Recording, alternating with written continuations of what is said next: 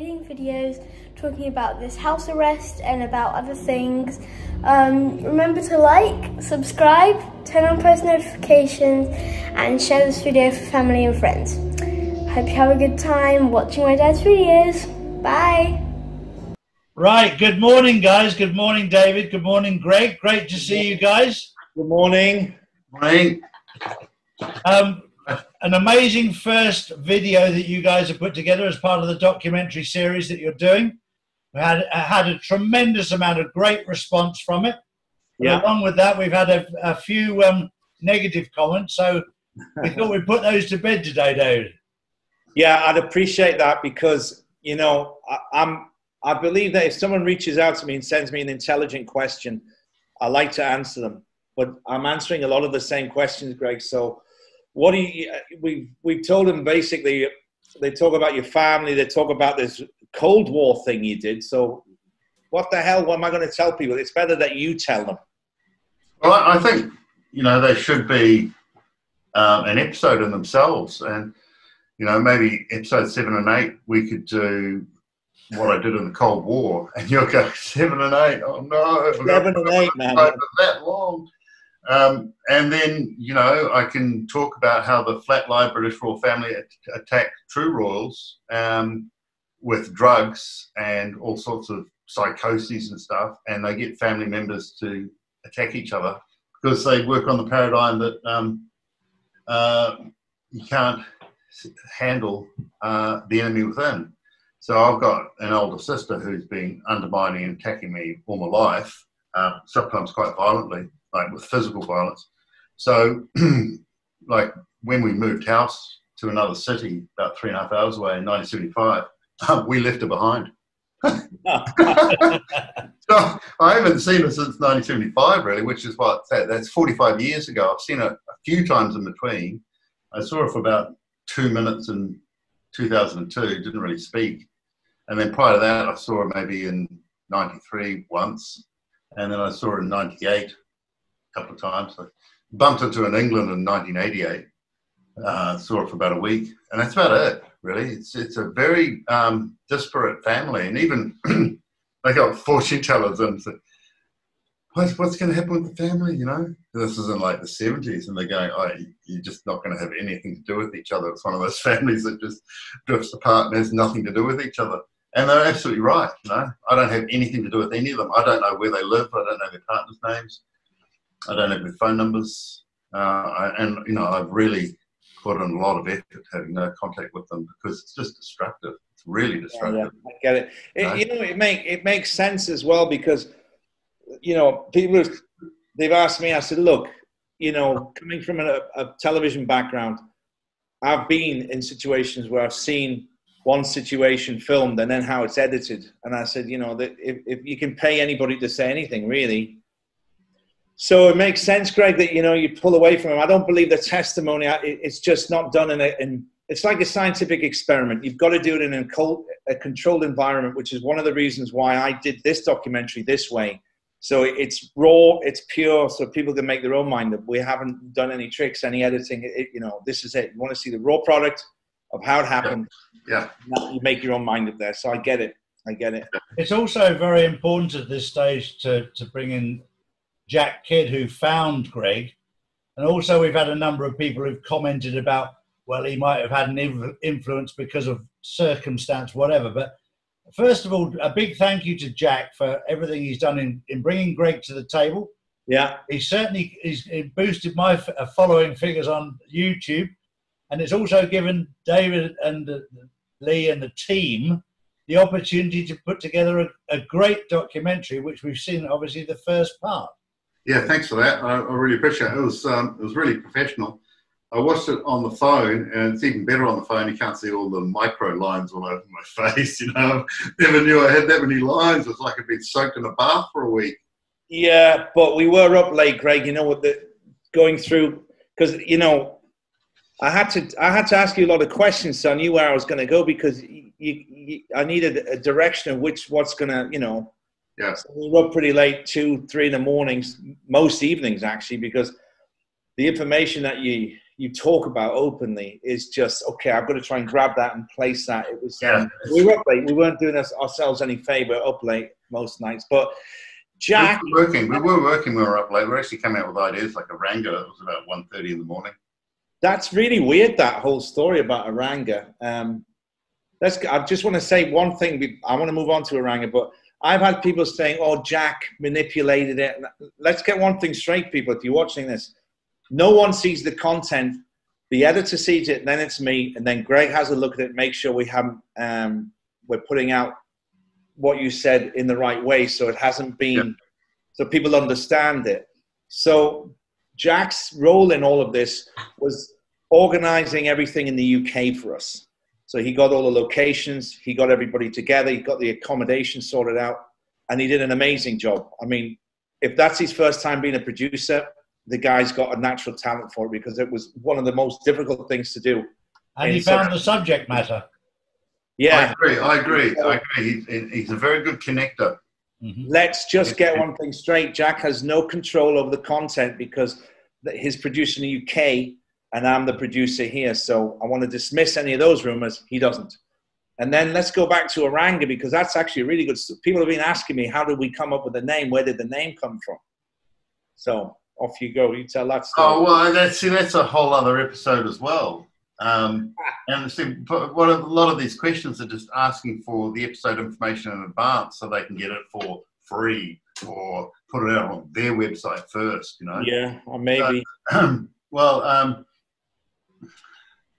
ArAngA was the name of the avenue where I had this natural high-level initiation that was predicted in Faro, and just north of Faro in Milru, Ishtoy Palace, in the Colonnade Cross about 2,000 years prior. So that's when Anubis visited you. Is that the address? Well, that's the whole place, yeah. And it was predicted, and it's predicted in this 68-column colonnade cross that covered exactly 3,000 square meters. And I deciphered it, and it predicted, it showed the coordinates, two different coordinates to meet at the same spot, right? Yeah, yeah. So that's, you know, when I saw ArAngA Avenue in Mount Eden, I asked a Maori elder what it meant, and he said, thought about it for a bit, it's quite a tricky one, and then he said, awakening. And this is in 2009, and it's way up north. So so you know, I just remembered that ArAngA meant awakening.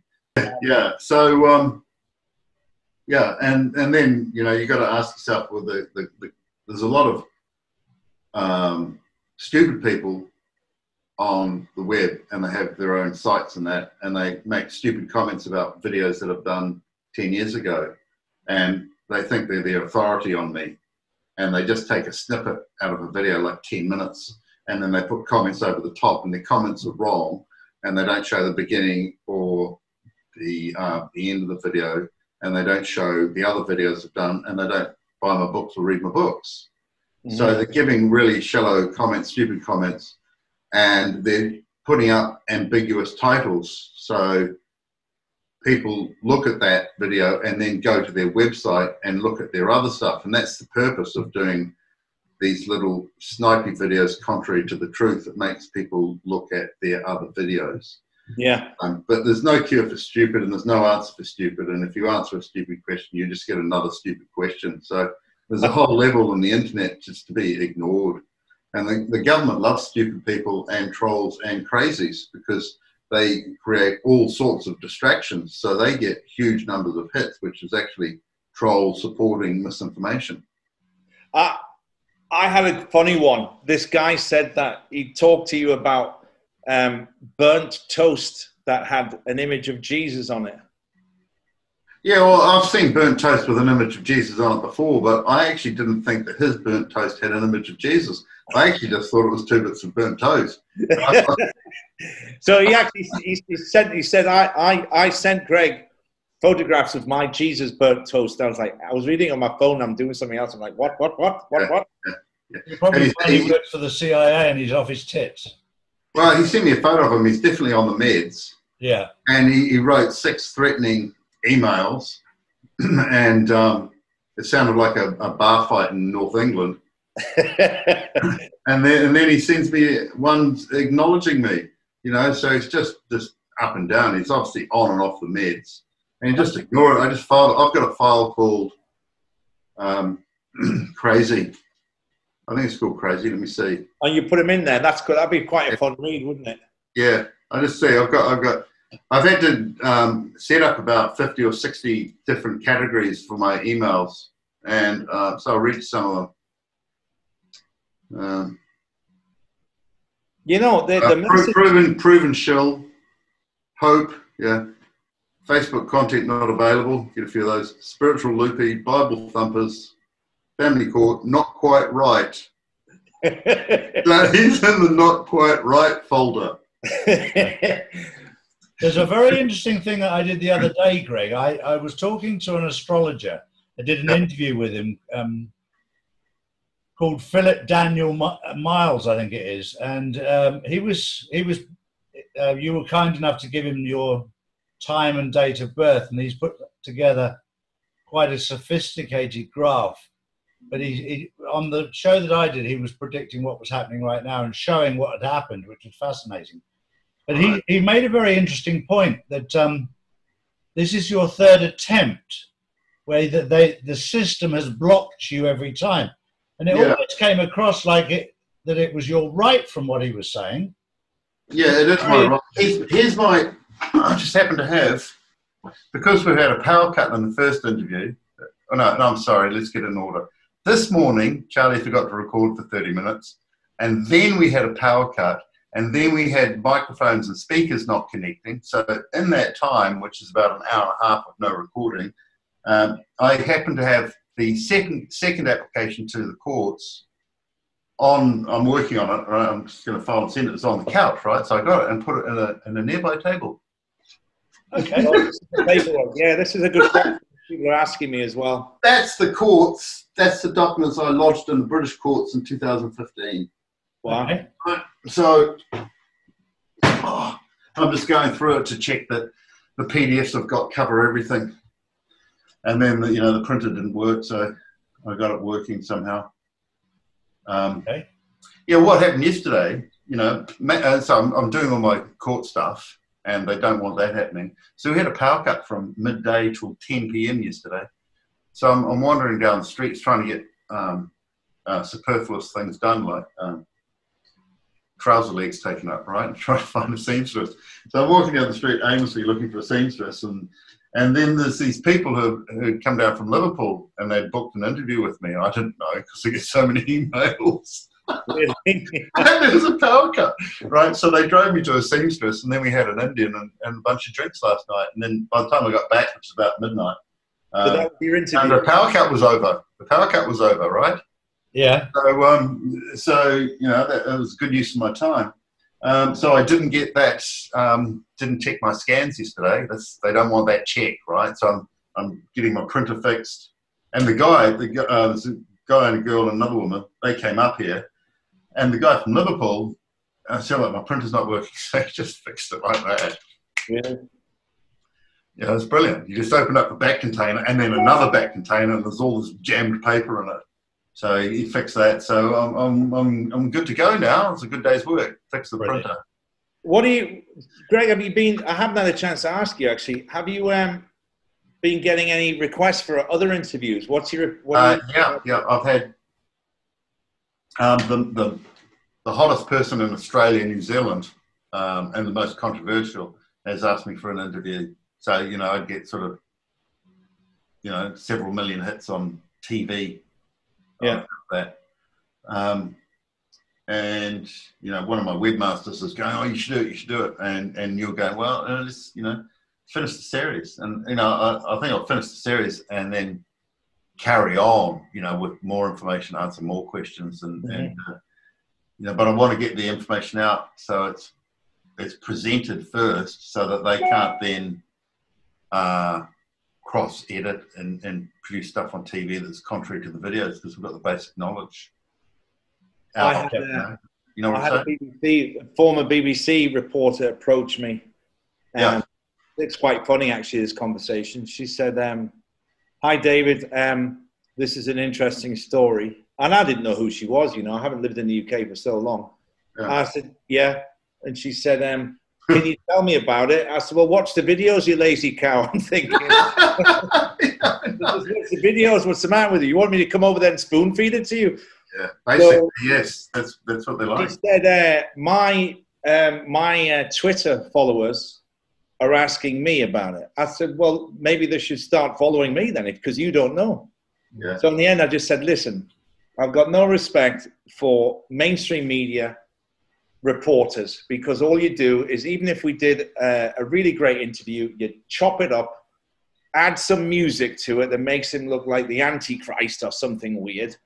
And then, you know, I said, no. I said, my content stays pure, uncut, and that's how it is. I don't want anybody chopping it up and using it in a negative way, because it's just not true.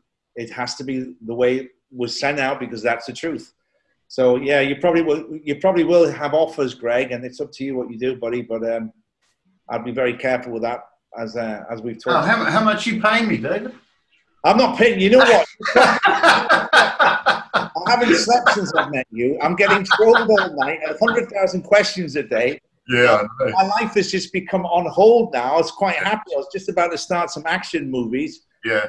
With Dave and Lee, and then you popped up out of nowhere and ruined everything. I know. Thanks. Yeah, you're welcome. You're welcome. And then we wanted to put this together really between episode 1 and episode 2. Obviously, we'll do more for all the ones up to 9 and 10 later on. Oh man, no. but a lot of them I can just rattle out straight up and just record it. Yeah, but it's we have to do it in the right way, you know, because the Zoom calls are good and everything, but you know, the thing about you, Greg, is the emotion, and when you're talking about something, the Zoom call doesn't pick it up. Sure. And the camera that we were using, that's what we liked. But anyway, we could talk about that. Let's get these out of the way. Let's see how the public react. Let's see what they want. If they want some more, we'll talk about it. So yeah. Well, thank you guys for this little chat about what's, you know, the feedback from the first video. And after we finished our chat, Dave's very kindly given me a little snippet of an introduction. Yeah, I'm going to second part. I'm going to put the teaser trailer for the show that we're putting out on Saturday here. So here it is, guys. We hope you enjoy it. Thank you very much for your time, Greg. You're welcome. All 1.5 hours of it. At least. All right, guys. Thank you very much. Thank you, Charlie. We'll see you soon. Enjoy the show Saturday, everybody. It's going out. We're going to send everybody an email again. You'll get your links. You'll know where it is. Don't worry. So it's coming out. Cheers. Thanks now. Bye-bye. New shelves, everyone. New shelves. Yeah. love the shelves. After the amazing response of episode 1, we thought long and hard about how the viewer could get to know Greg on a more personal level. So, 2 friends sitting in front of the fire chatting, completely unedited. What he does, he blows my mind up. Coffee with the King.